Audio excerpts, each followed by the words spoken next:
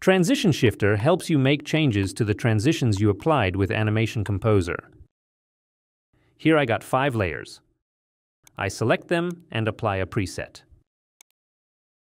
To edit the transitions, I can use Transition Shifter, or the interface in Animation Composer right here. Both can do the same thing.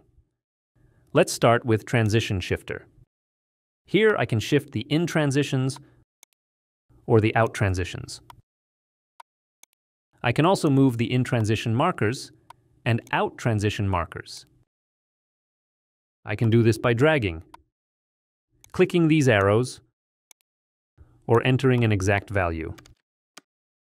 I can stagger in transitions and also choose how, from ascending, descending, to randomly. I can also stagger the layers or out transitions. Then I can align stuff. In transition starts, in transition ends, in transition markers, or out transitions.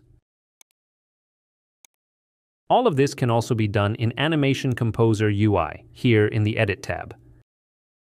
I can shift in transitions, shift markers,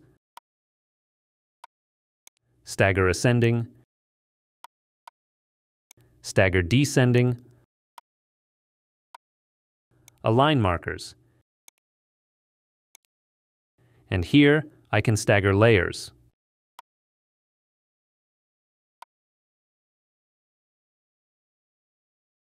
Transition Shifter is free.